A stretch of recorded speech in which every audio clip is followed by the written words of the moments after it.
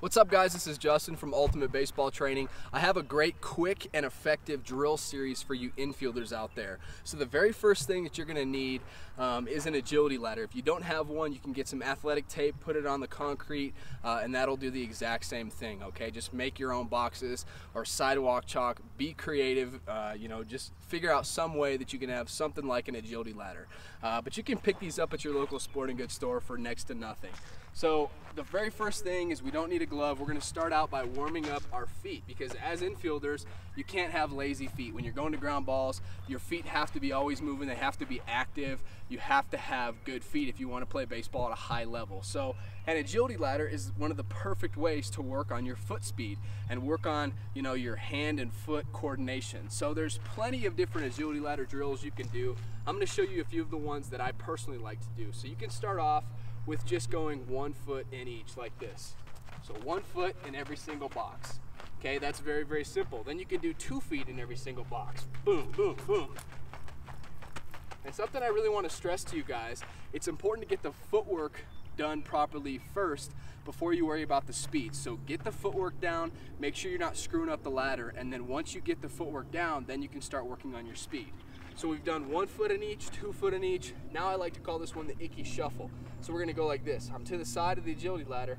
We're gonna go right, left, right, left. Left, right, left, right. Boom, boom, boom, boom, boom, boom, boom, boom. Just like that all the way down. So this is the icky shuffle.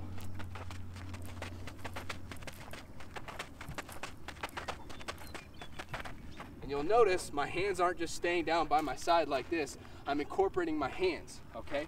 Make sure you do that, because the quicker you can move your arms and your hands, the quicker your legs are gonna move. Then I like to do ski jumps. Pretty simple. Just like that, okay? And something that you can do with your glove and a partner is you can actually have your glove and have a partner have a ball, and you can go 2 feet in a box, and then he can roll you a ball or toss you a ball, whatever, and then you can jump out and you can work on your fielding technique. Or you can do this without a ball, just with your glove. Work on getting in a strong fielding position, so like this.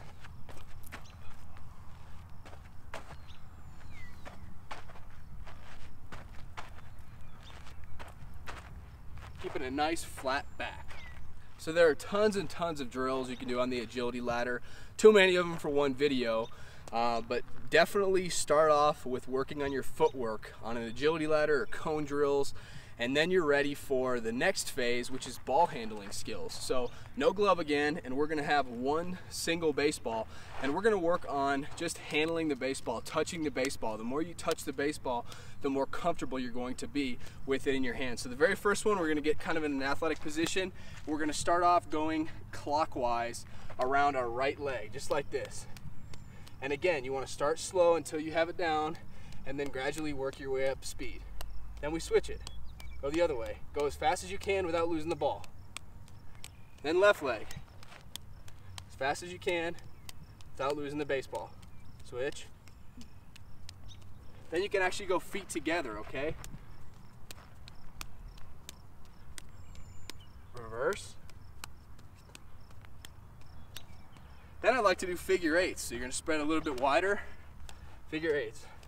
It's kind of like basketball dribbling drills. And then you can do around your body like this. And this is really great for working on your ball handling, and those times when you bobble a ball or you get a bad hop and your other hand has to make a play. It's just really gonna make you a more confident fielder, okay? So that's phase 2. The next thing is the Nolan Arenado drill. So you're gonna grab your ball or your glove, and you're just gonna get on your knees, both knees like this. You're gonna disengage your lower half. You're gonna feel ground balls. So straight on, forehands, backhands. Have somebody throw them to you or fungo to you, but really just work on your fielding skills, your receiving skills, while disengaging the lower half. The next drill, I like to call it the 1, 2, 3, 4 drill. And you're gonna have, I don't know, 4, 5, 6 baseballs. And what you're gonna do is you're gonna line them up like this. Okay, one there, one probably there, one there, and one here. And they're all at an angle going to my left. So what you're gonna do, the proper footwork for an infielder is right, left, field, right, left, throw. So that's what we're gonna work on. We're gonna come up to the ball, right, left, catch, make a throw, okay? Come to the next one, right, left, catch, right, left, throw. Right, left, catch, right, left, throw. Last one, right, left, catch, right, left, throw. Okay, so if you incorporate this drill series into your game, I guarantee it's gonna make you a better infielder. So what I want you to do now, hit the thumbs up button if you like this video, and also hit that subscribe button. You'll automatically be notified whenever we release new content. Hit that subscribe button, and thanks for watching. I'll see you next time.